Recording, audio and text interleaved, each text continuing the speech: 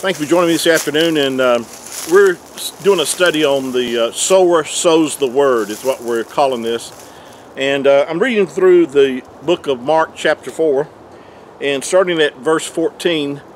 In our last session I read from 14 down to I believe verse 19. So I'm going to just briefly go over these verses again real quickly for those who haven't heard the previous session that we did. But it says the sower, and this is, by the way, the Messiah or the Mashiach speaking here. He says the sower sows the word. I'm sowing the word right now in your heart as you're listening. If you have ears to hear, the word of Yahuwah is being sown in your heart. As you listen to the preaching of the word of Yahuwah, or someone proclaiming the word is being sown in your heart.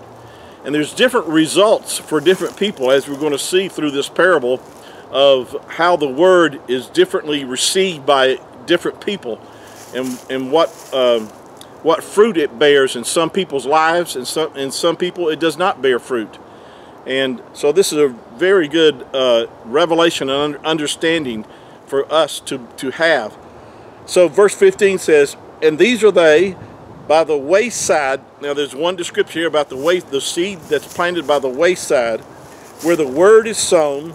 But when they have heard, Shaitan or Satan comes immediately and takes the word that was sown. Notice that this word was sown in their heart.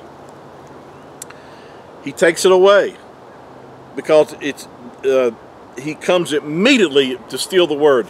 See, you and I need to understand that, Shaitan does not want that word to have time to germinate and produce fruit in that person's life. And that's why he'll come immediately sometimes when we're teaching or preaching the word to someone, that they can be assured of that Shaitan will come and try to steal that word. Now, he's not able to steal it all the time, and we're going to see why that's the case as we read through here. But it says in verse 16, they likewise which are sown on stony ground, who when they have heard the word, receive it with gladness. Have you ever shared the word with someone and they're just all excited about it and really glad about what you're sharing with them?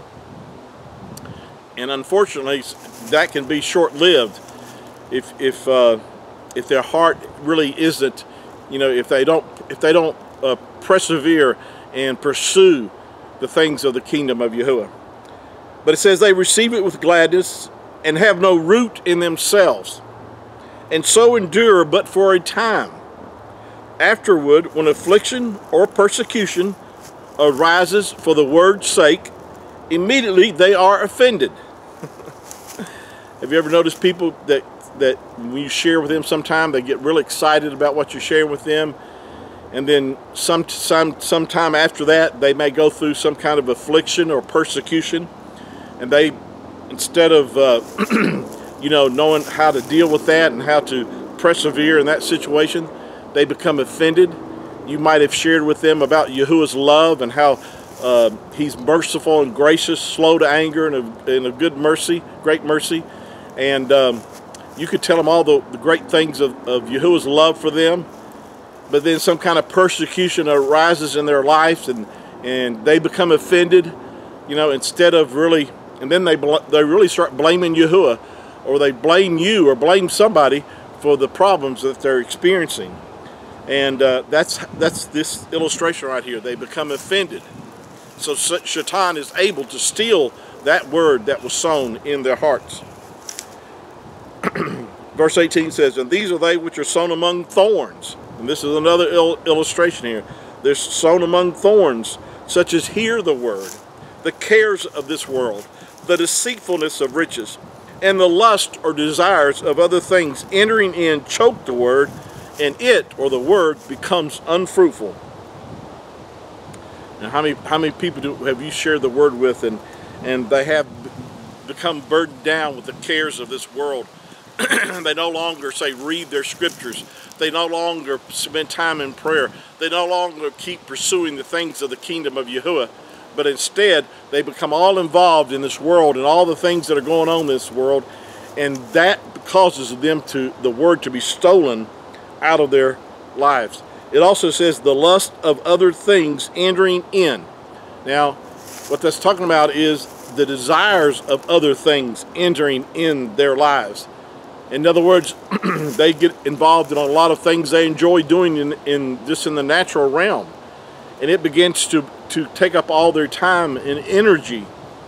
You know, Yahushua himself said, where your treasure is, there will your heart be also. So where your treasure is where you spend your time, what you spend your time doing, what you spend your affection on, what you you focus your attention upon. And unfortunately, a lot of people start out hearing the word of Yahuwah. They get real excited. They realize that they need a Savior. They call upon Him.